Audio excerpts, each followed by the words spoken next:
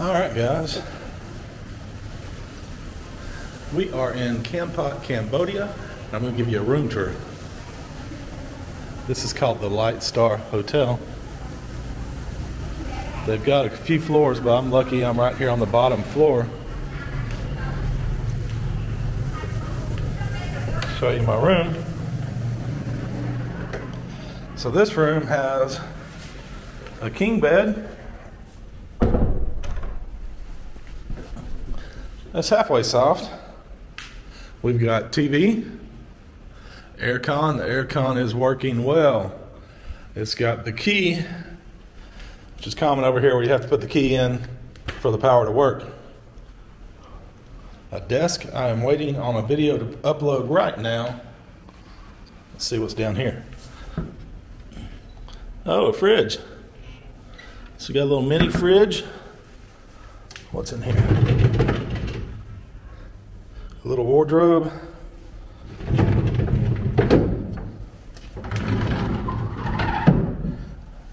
There's some shower flops.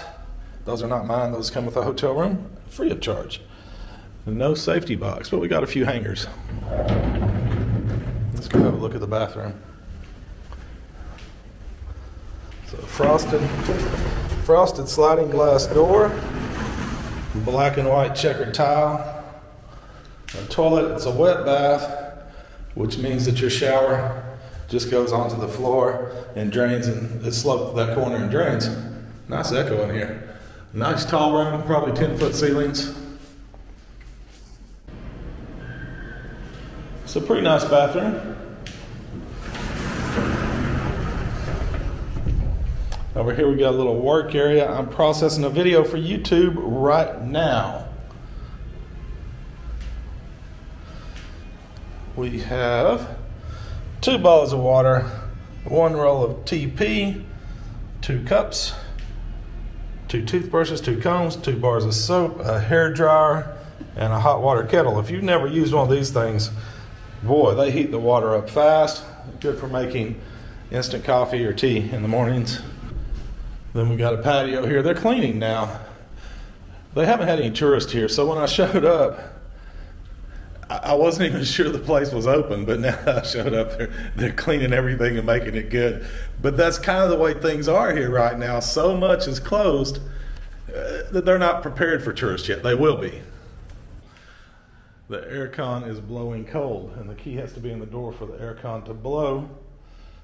Let's see, a little end table here, and of course,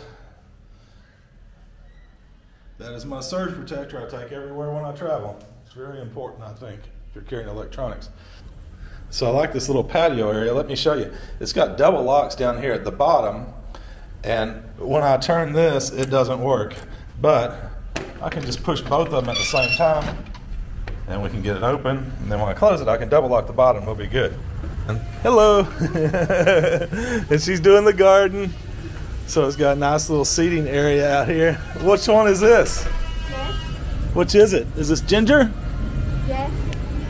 Ginger. Ginger, yeah. Oh, yeah. Smells good. Makes pretty flowers too. Okay, there's a nice little seating area here. You can have coffee or a cold beverage in the evening or whatever.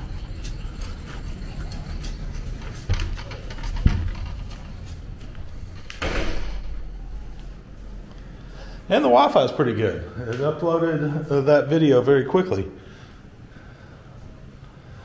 Okay, so when I came here, I was looking at several different rooms. I wasn't sure which one I was going to stay at, but I asked him how much it cost, and she told me $150 a night. So I proceeded to leave, and she kind of questioned me. I said, well, that's too much. It's $20 in this area. Most hotels here you can get for 20 bucks. And I showed her on the calculator. I said, you said this, right? And she said, yeah. It was, 150 bucks. And so then she said, you want to stay 1 month? And I said, no, 1 night. So she said, oh, 1 night, $17. So $17 is much better than $150. But if you wanted to stay for 1 month, you could have this room for 150 bucks a month. I think that's a pretty good deal.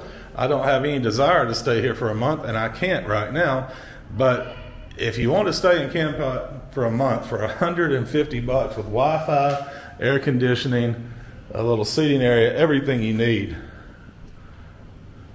that's a good deal. This is about a 5-minute walk to the downtown area. There's a night market, there's a river, and if you go a little further up the river, there's some beautiful waterfalls. So it's a nice area.